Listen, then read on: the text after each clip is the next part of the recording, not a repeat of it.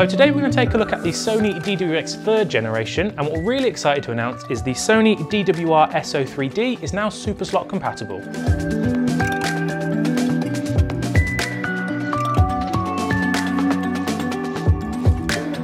So let's get started with some of the features. Now obviously, as we mentioned, the Sony DWR SO3D receiver is now superslot compatible. That means it'll work with our Sound Devices 8 series with our SL2, for example. And thanks to the Sony cross remote, we'll also be able to control our transmitters from our 8 series as well, but we'll have a look at that in a second. The sound quality from these products is absolutely superb. This is West End quality sound. And I just wanted to quickly mention that the DWT BO3R micro transmitter, that's the more rugged option for the more robust shoots, and it's also IPX5 splash resistant, which is nice.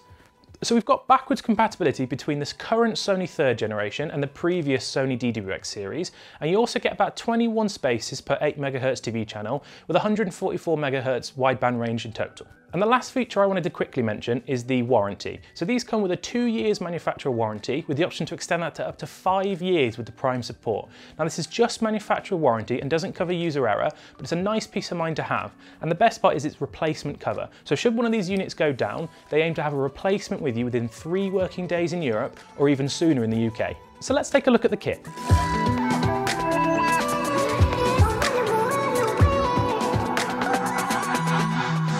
So when you purchase the bundle, you'll have the option for 2 different connectors. You've got the Sony 15-pin connector and the superslot 25-pin, so make sure you purchase the right one.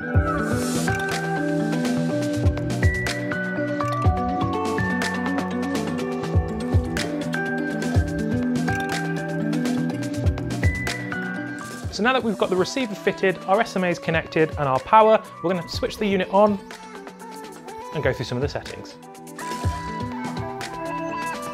So you may have noticed that the receiver hasn't had power yet, and that's because out of the box, the 8 series will not provide power to the superslot, but we can change that. So we go to our menu on our right-hand side, we scroll down to number 14, which is superslot.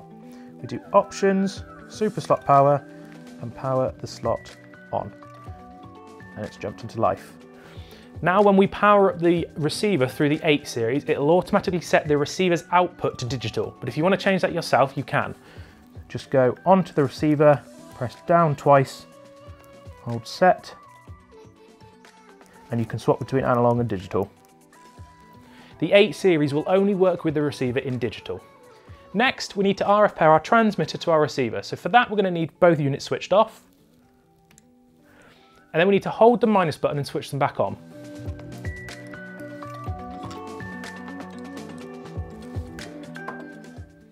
After a second, the receiver will detect the transmitter, and then we just hit set,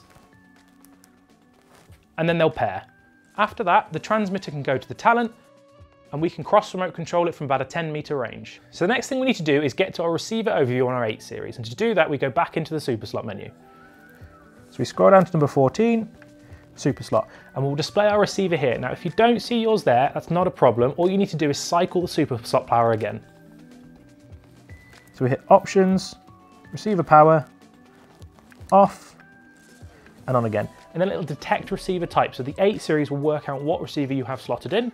Once it's done that, we can go back into the menu and select our receiver.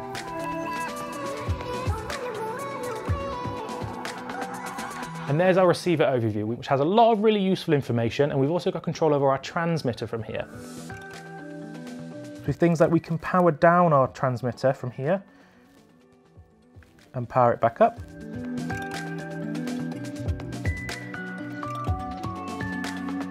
We can lock the buttons on our transmitter to stop them being tampered with, and we've got a few options for those. We can set the attenuation, so we can alter the gain from here. We've got our low cut filter we can set from here as well, RF power, and we can sync. So should we change the frequency on the 8 series, all we need to do is sync it with that option, and that'll sync the frequency between the receiver and the transmitter again. The bundles are available with either the belt pack transmitters or the micro transmitters.